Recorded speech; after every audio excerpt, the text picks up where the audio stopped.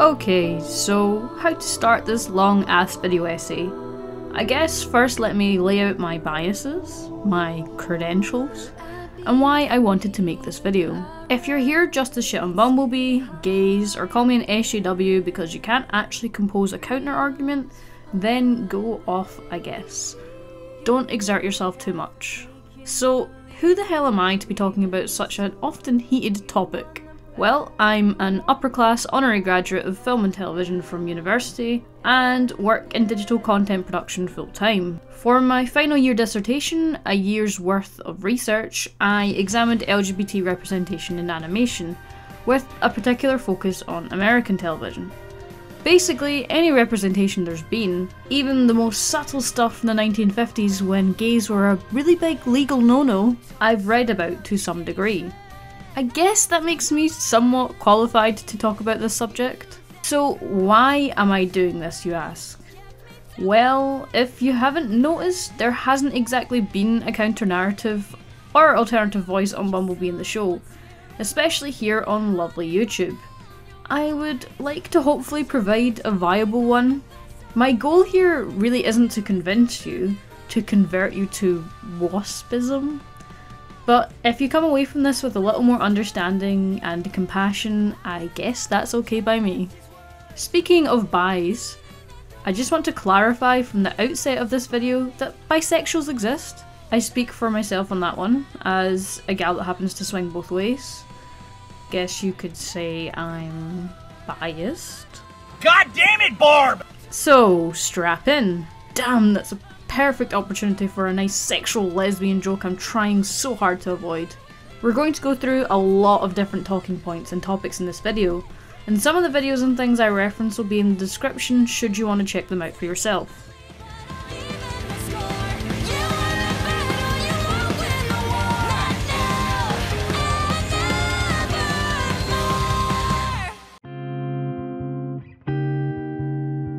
Alright, so let's start way back at the beginning of RWBY. The original trailers told us bits and pieces about their characters.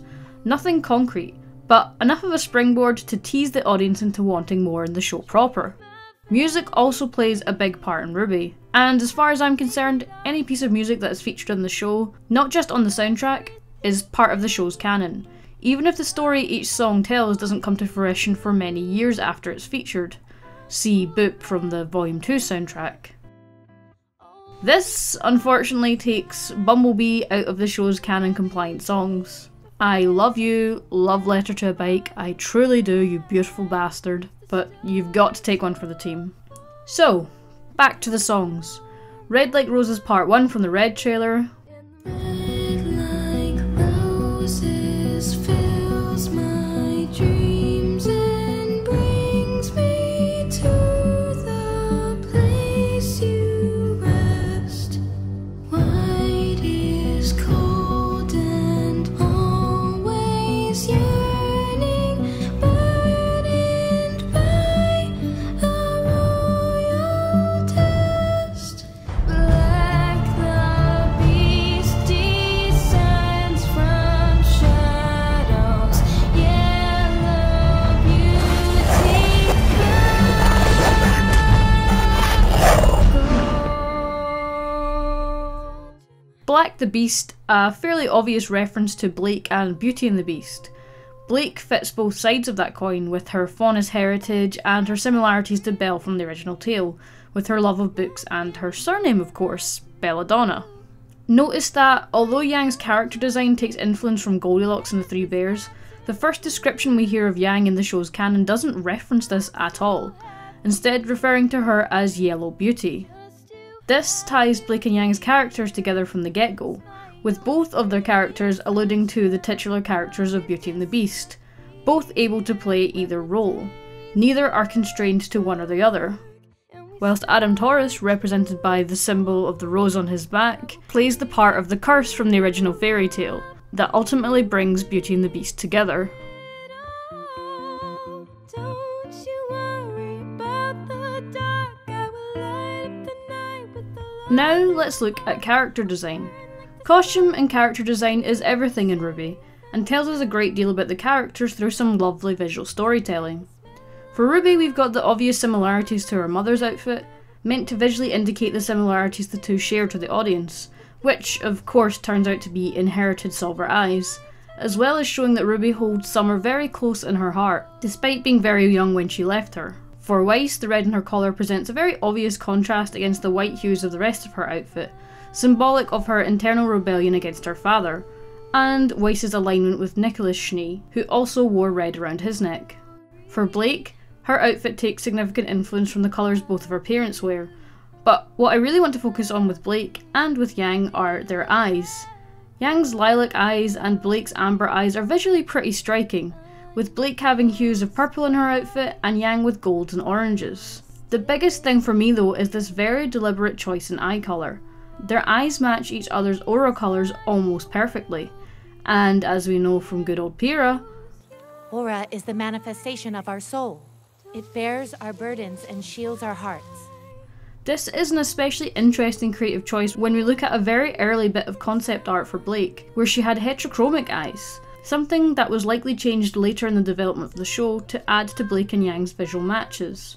Alright, now that we've got the basics in and laid down, time to delve into the show proper to examine the relationship between Yang and Blake from volumes 1 to 6. In particular, I'll be looking at the use of romantic coding and how this parallels with other romantic pairings in the show. I'll be there to take all your fears away. With the touch of my hand, I'll turn your life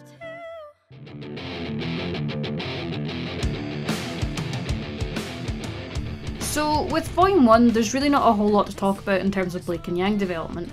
In fact, Yang doesn't really get much chance to shine in this volume at all.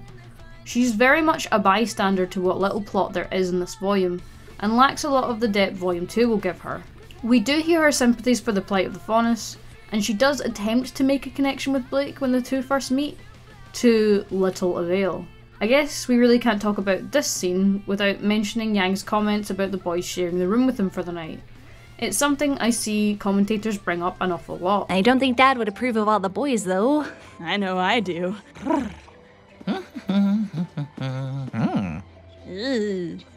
As I said before, Yang really didn't have much of a character in Volume 1, and this line often comes across to me as joking, a throwaway line rather than anything super serious. So throwaway a line it was, that the Japanese version of this episode removed it altogether. I mean, just look at the way she looks at Blake right after saying it. That girl. You know her? I'm not saying that Yang doesn't have any romantic attraction to boys, she's perfectly welcome to, but arguing that this line, literally the only part of the show's canon that suggests she does, makes Yang Xiaolong straight as an arrow is a big reach. She could be bisexual, she could be a lesbian. Plenty of lesbian women have had relationships with men before coming to that conclusion. It honestly doesn't matter all that much to me, but to pretend that this 4-second clip puts the nail in the coffin of Yang being anything other than straight is pretty dang close-minded. Let's jump to the Emerald Forest arc of this volume, where our pairings on each team and the teams as a whole are brought together. For Weiss and RWBY, finding each other as partners is a complete accident.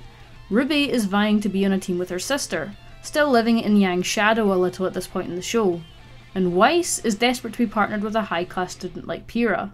Neither get what they want, but it's exactly the person they need in the end. With Blake and Yang, it's a little bit more deliberate, at least on Blake's part. Blake seems to choose to partner with Yang. I don't believe that she went hunting through the Emerald Forest looking for her, but when she heard Yang nearby and saw her making some pretty easy work of some grim Ursa, Blake decides this is who she wants to partner with. Here's the director's commentary from this volume talking about this scene. The black character that runs by is actually Blake. It is. Fun fact. She is checking out Yang and is like, "Is She's this like, girl any damn good?" girl, you hot. This is a big deal for Blake's character and their relationship going forward. Blake trusts Yang, a human, whether she knows why or not. This from a girl who isn't trusting of others at all, and especially given her experiences with her previous partner and fighting companion. There's a point where it tips, there's a point where it breaks, there's a point where it bends, and a point we just can't take.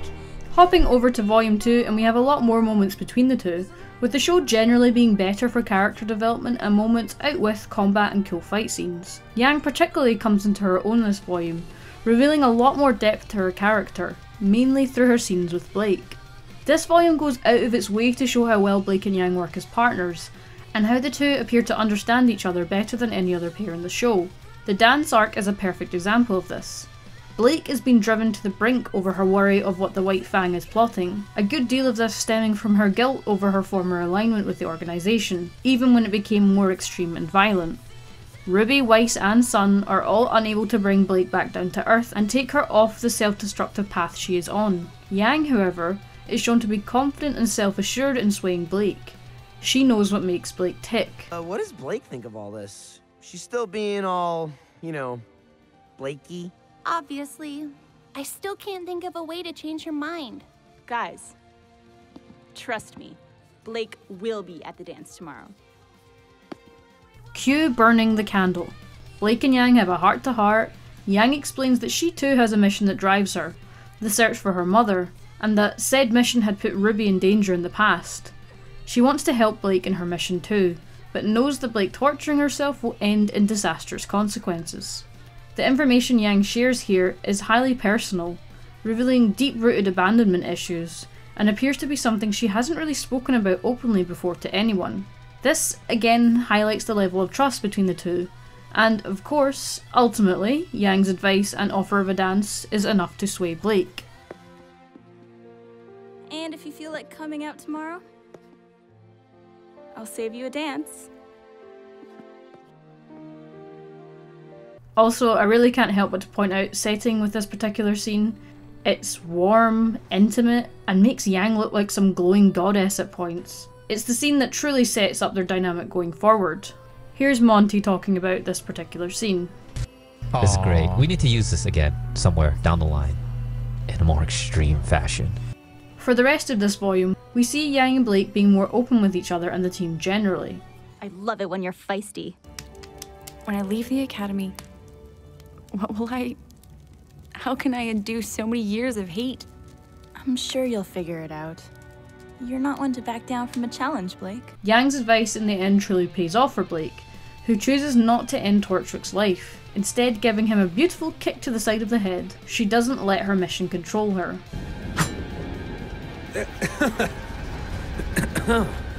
Why are we fighting? I saw you at the rally. We're on the same side, and you know it. So what's it gonna be, Blake?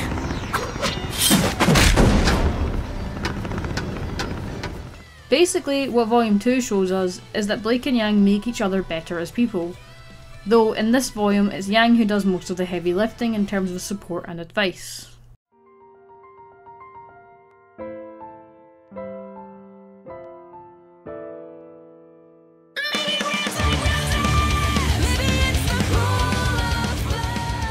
Okay, still with me folks? We've got roads to go yet, but this volume is the biggie for Blake and Yang's relationship.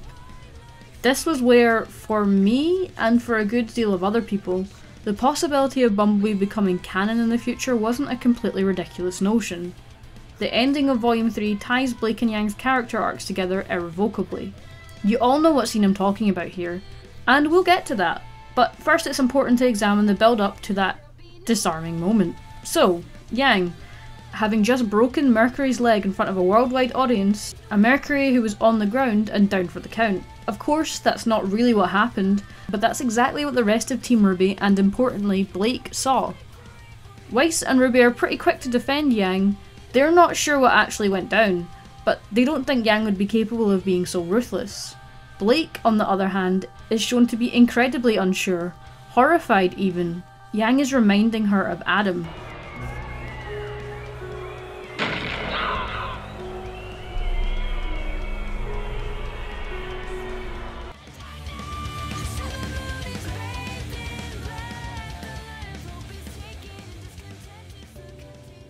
Blake?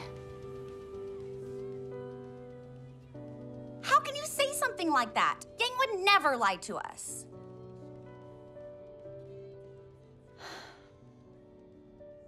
I had someone very dear to me change. It wasn't in an instant, it was gradual. Little choices that began to pile up. He told me not to worry. At first they were accidents, then it was self-defense. Before long, even I began to think he was right.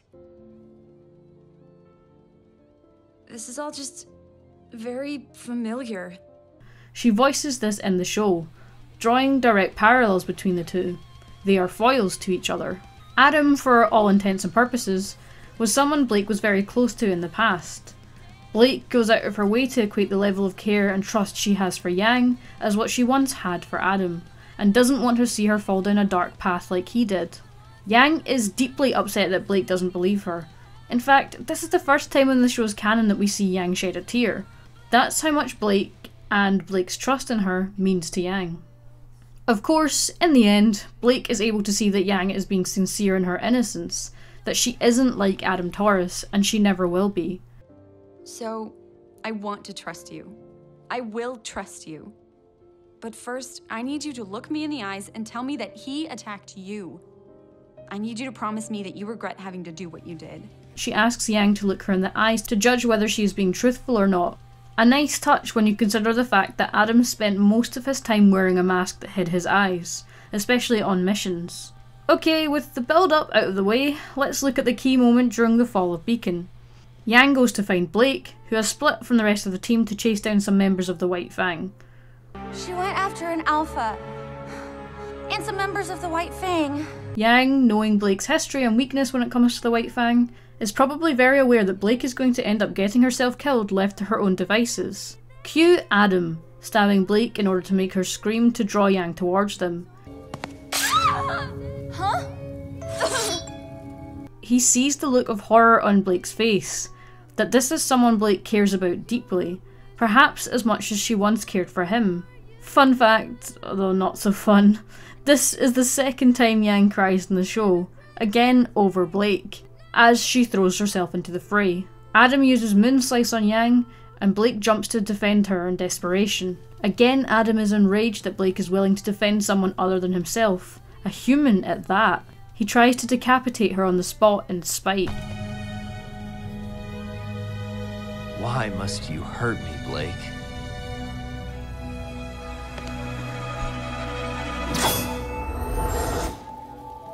Adam threatens to hurt everyone that Blake loves, and he's able to assess just from how Blake looks at Yang that Blake loves Yang, whether she even realises it herself. Blake, fearful of bringing more hurt and pain to her teammates, and Yang particularly, runs away, hoping that distancing herself from the rest of them will keep them safe from her past.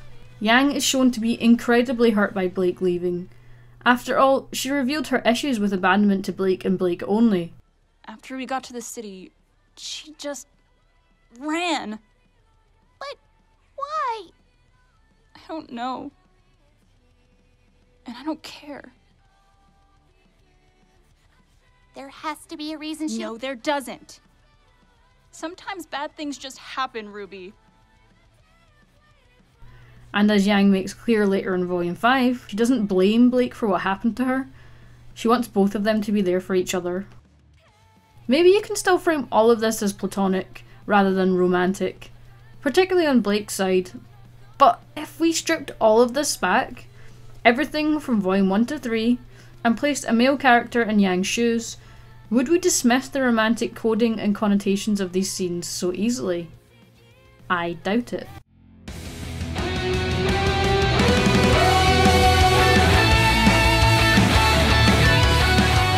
Alright, so Volume 4. Blake and Yang are separated now for the better part of 2 volumes, and they get the chance to grow and heal away from each other. Yang starts her recovery from her trauma, learns how to fight smarter from her father, and Blake reconnects with her parents. Sun helps her to understand that sometimes the gal has to let her friends be there for her, even when she doesn't want them to be. When your friends fight for you, it's because we want to. So stop pushing us out. That hurts more than anything the bad guys could ever do to us. Note that even in this volume, Blake's thoughts are shown to be on Yang. See this shot in the opening, and anytime she brings up what happened at Beacon. It's Yang's name who causes her the most heartbreak. Do you think I like being alone? Every day, Every day I think about them. RWBY, Weiss, Yang. They were my friends. I love them like I never thought I could love anybody. And I hope they hate me for leaving. Yang's really dealing with her own shit this volume. But it's pretty interesting that one of the first shots we see of Yang, she is looking mournfully at a pile of books. It's a small visual detail, I know, but it seems very deliberate to me. Another rather minor, but no doubt deliberate choice, was to have Yang and Blake both ride on the same boat at different points in the volume.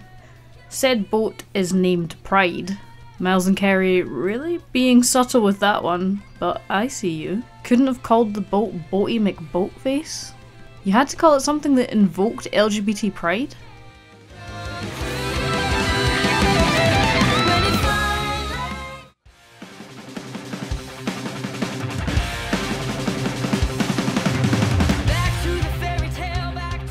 Alright, here we go boys. Volume 5. Time to reunite those bees. This volume sees Yang and Blake confront a whole heap of past trauma, and ultimately come out stronger for it.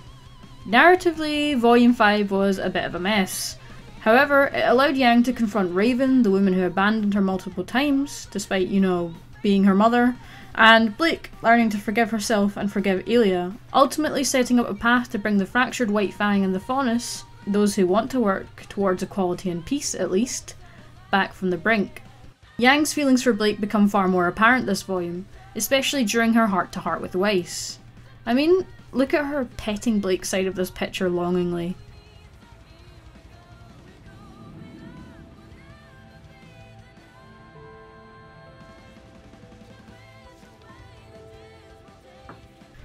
Yang is clearly still deeply upset that Blake left under the circumstances she did, but ultimately her sadness seems to be coming from a place of frustration.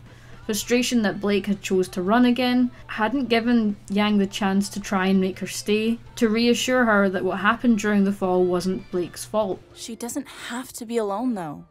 I was here for her. We all were. She chose to leave us. No one blamed her for anything. If she had just talked to us, she would have known that. How could I be there for her if she doesn't let me?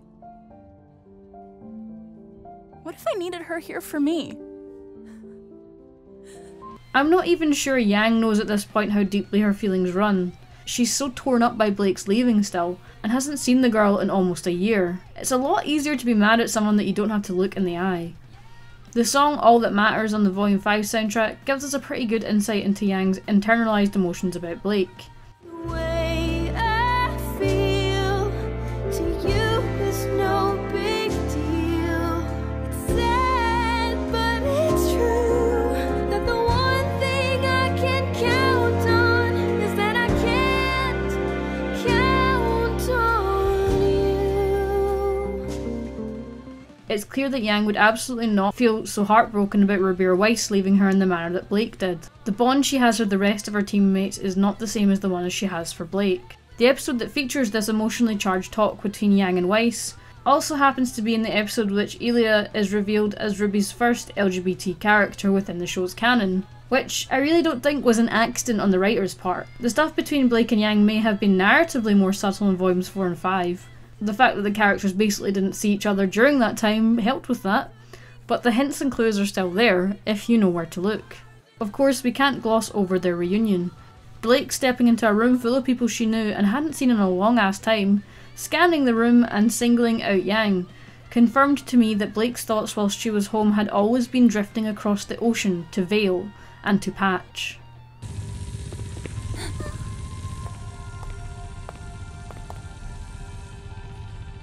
Yang? And just look at Yang's face. This is the face of a girl who really doesn't know what the hell to think. She's been mad at Blake for a while, extremely conflicted in how she feels, and now the girl is standing in front of her, looking like that, and she really doesn't know what to do, or say, or how to feel. This volume ends with Team RWBY sharing a group hug, and Yang appears to offer forgiveness, but this was more than likely to appease RWBY and Weiss than because she trusted Blake to stick around again. I'm not going anywhere. That's all that matters. That we're all here together. Right? You're lost, you're found, you're hard to pin down. Yeah. I never know if you'll come through. Then you appear, together we're here.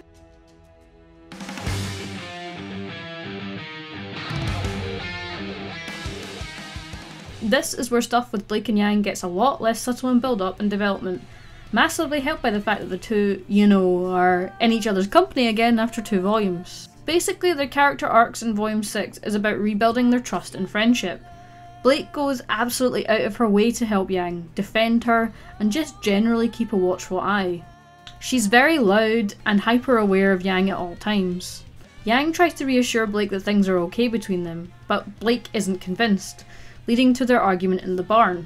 Blake, who even from the earliest points in the show is someone ridden with guilt over her past and her mistakes, wants to make it up to Yang desperately, vowing to stay by her side, which goes down pretty well with Yang. That's all she really wants. Look how soft these eyes are. Unlike everyone else in the show, Blake treats Yang's arm like it's a natural part of her. Not a weapon or something to marvel at, it's Yang's arm, hand and fingers as far as she's concerned. But then Blake also vows to protect Yang against Adam. Not because she sees Yang as weak or incapable of defending herself, but because she failed to protect Yang from Adam in the past, and wants to make sure she is there for her this time, to take Yang's pain. This particular vow is a big mistake on Blake's part and leads to Yang storming out. Yang wants an equal partnership. She doesn't want Blake dying for her or getting hurt for her. Whatever they face, she wants them to face it on equal terms, which, at this point, Blake doesn't get. Cue Blake and Yang riding to the relay tower to shut it down. The two of them, at this moment in time, seem to get along best when they have a mission to focus on. It likely reminds them of easier times back at Beacon before the shared trauma Adam inflicted on them at the end of Volume 3. We see that in the train fight at the start of this volume, and now. This whole exchange really speaks for itself. Blake and Yang have some playful banter, are that sort of giddy nervous around each other that makes you want to die a little, but also warms your heart. You sure I shouldn't come with? More intruders means we're more likely to be seen. Besides, stealth isn't exactly your, I mean, you're great, and I'll hurry back. Go.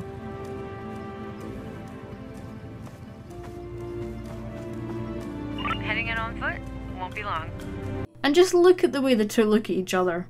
This is so soft. Literally the only other characters we see look at each other like this in the show are Ren and Nora. They can't help themselves when things are going okay around them. But then of course things don't go so okay. Adam, who has long been an established foil to Yang, and the source of most of Blake and Yang's pain, enters the fray, intent to end Blake's life once and for all. Not that he won't toy with her before that. Yang, with what is easily the best entrance in the series, literally crashes into the scene to smack Adam with the humble Bumblebike. You know how most of the fight goes? Adam is shown multiple times to be jealous of how close Blake and Yang are. He sees in them the same emotions he saw all over Blake's face during the fall of Beacon, and it makes him furious.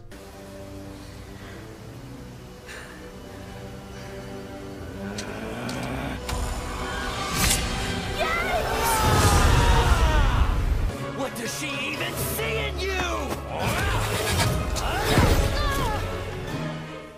Blake vows again, this time learning from her mistake at the barn. Their partnership is an equal one. Neither of them are weaker or more worthy of protection than the other. They are a unified force. She's not protecting me, Adam. And I'm not protecting her. We're protecting each other. This obviously strikes a chord with Yang. It's exactly what she wanted and needed to hear from Blake. Not only that, but Blake is stubborn. She won't die a noble death protecting Yang from Adam. She wants to fight this together, so that they can have some kind of life together afterwards. I don't have a choice. I have people who actually care about me. And I promised I'd never leave them again.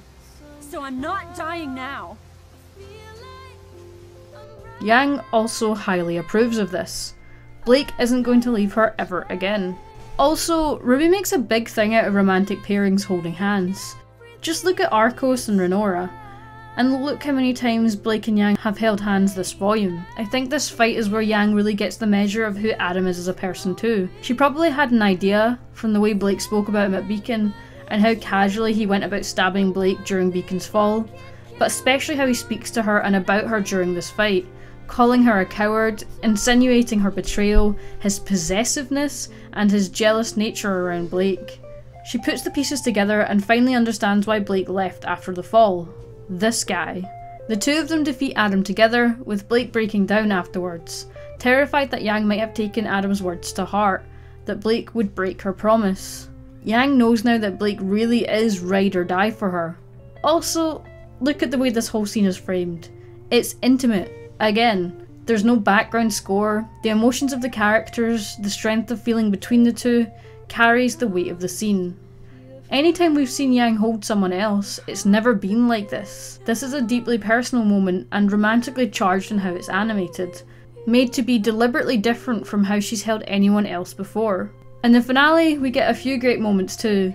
Yang reassuring Blake, this cute little handhold over Blake's thigh, which again is a level of intimate interaction Yang and Blake simply don't have with other characters.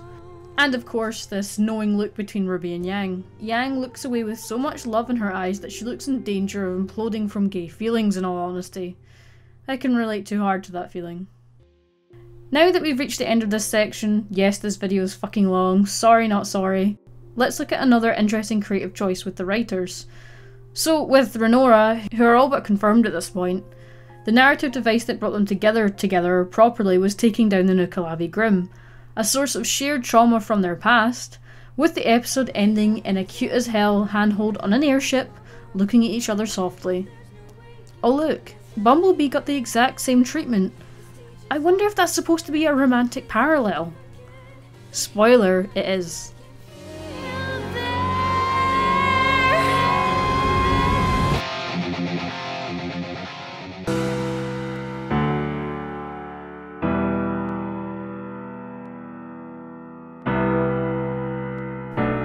So I can't really do a video essay about Bumbleby without talking about Black Sun.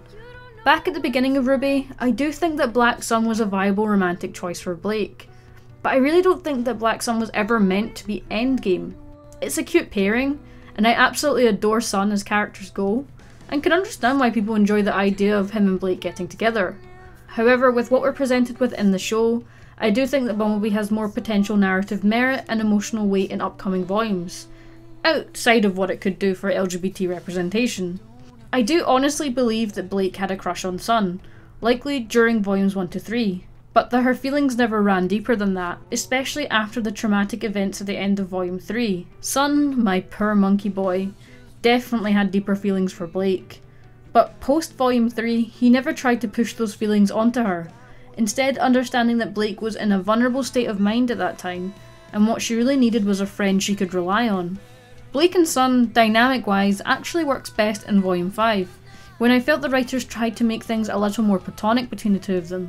Listen, just because the two spent Volumes 4 and 5 together doesn't mean that the two were meant to be together romantically. The fact that nothing explicitly romantic happened between the two in all of that time is telling that romantic Black Sun was not the plan. If it had been, Sun would have went after Blake and confronted Adam in the Volume 3 finale, not Yang. He was there with the rest of them, and easily could have been the one to go and find Blake instead. But he wasn't, and that's important since everything that happens afterwards ties Yang and Blake's narratives together regardless of the distance between them. In Volume 4, the relationship between Blake and Sun was pretty rocky, and hard to watch at times.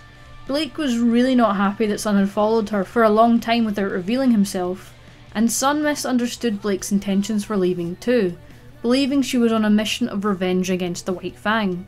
They are both shown multiple times in this volume to not totally understand each other. Whoa. Sun! Jeez! Have you been following me? The moment you left, I knew exactly what you were doing. You're going on a one-woman rampage against the White Fang! What? Sun? Oh, whoa! This isn't the bathroom! I'll just be going. Sorry to interrupt this tender family moment. Sun doesn't understand Blake's need for privacy and space, and Blake reacts in aggression, something I really wasn't happy with, and sort of put me off the idea of them being together completely. Ugh. No concept of privacy, no respect for personal space. I'm sorry, okay? Ow! I'm sorry! Ugh! Look, I promise it was important. I needed to find you to talk to you. What, son?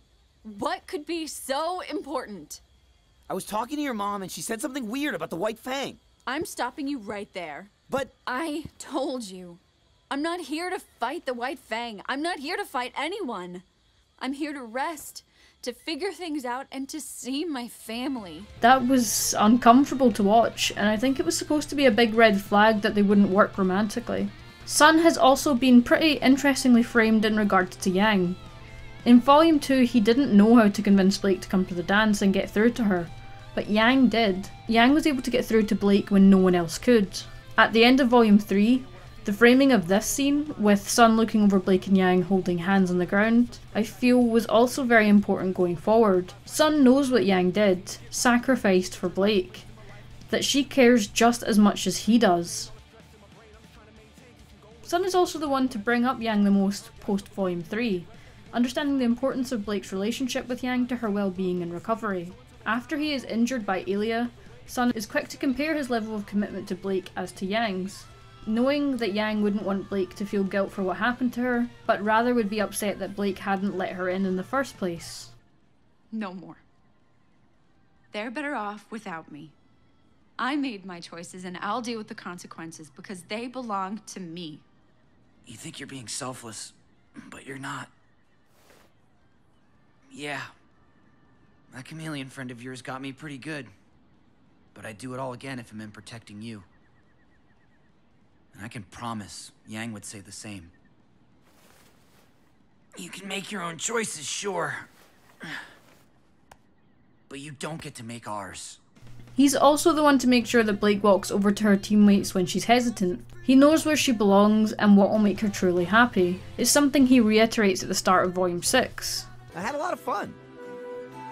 But you're with who you're supposed to be now. It was never about that, Brainiac.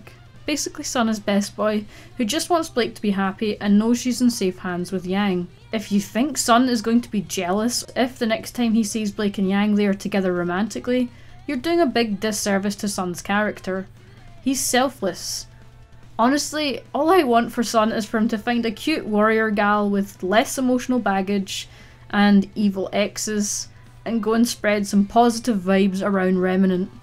I go where I'm needed.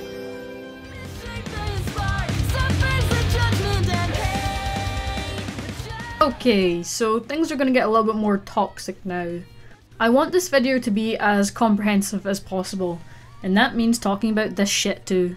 Attacking and harassing members of the RWBY writing team and cast because you're not happy with the direction the show has gone in, one that has been foreshadowed from early volumes, is unacceptable. Just stop or leave.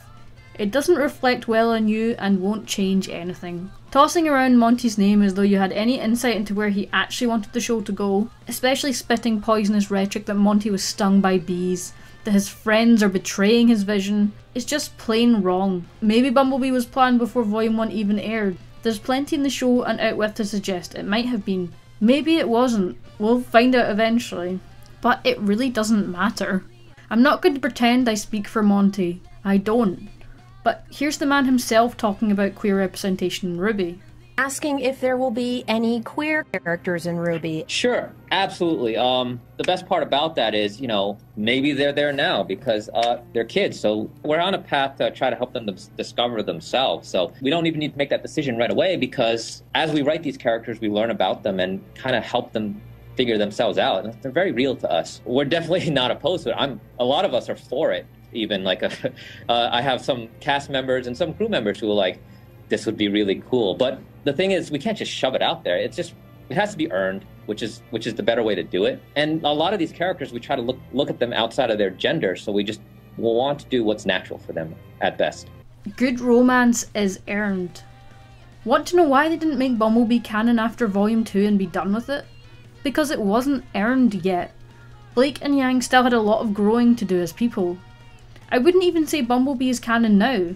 I'd say it's on a very clear path to becoming canon, likely at some point in Volume 7. Regardless, the development is there, the foreshadowing is there. It just needs a little bit more build up, which I'm sure Volume 7 will deliver. None of this is out of the blue. You just have to be open and perceptive to the possibility, I suppose, to have noticed and seen the smaller moments.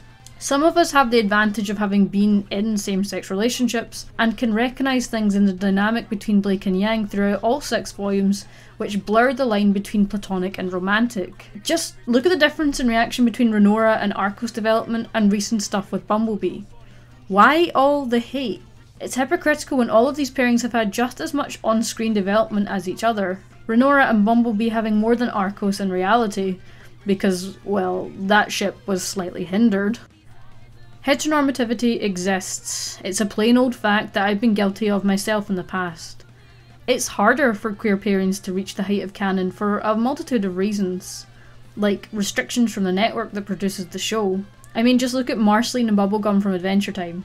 The show for years and years had been going out of its way to imply that things between the two were far more than platonic, but Cartoon Network airing the show in countries much less accepting of LGBT people was always a blockade to explicit canonization until the show's last episode. Heterosexuality is the norm, the default. Interactions between male and female characters, especially with the level of intimacy and emotional weight that has been given to Blake and Yang's relationship, would no doubt be read as romantic. Because for the most part, that's what all of us have ever really known or expected from our entertainment. Heterosexual couples make up the vast majority of pairings on TV, and maybe that's a reflection of reality. Stats on queerness can vary pretty wildly from place to place and generation to generation. Thing is, RWBY is a fantasy program. It doesn't have to be a reflection of our world to still be relatable. It doesn't have to be constrained in its storytelling by real world stats. Besides, it's not like there would be a lack of balance between gay and straight pairings in the show, even if Blake and Yang got together. The only other couple we have is Saffron and Terra, 2 side characters that will likely not show up again in the show for several volumes, if at all. If Blake and Yang's story helps 500 people come to terms with their sexuality, or at least gives them something to hold on to, which it has, and no doubt will continue to do in the future, then what is the real problem here? Starting petitions, calling for voice actors to lose their jobs, and generally being disrespectful to fans of the show and of the pairing is really not necessary, and again just makes you look a little pathetic.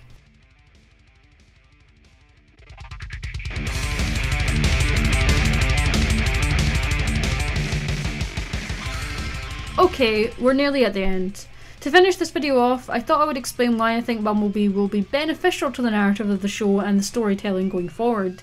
Because I guess some people don't think Yang and Blake can be together unless they bring X, Y and Z to the show's plot. So for the team dynamic, a hot topic issue I've seen plenty of people speak about, that Bumbleby would ruin the dynamic of Team RWBY. I've got to disagree with you there.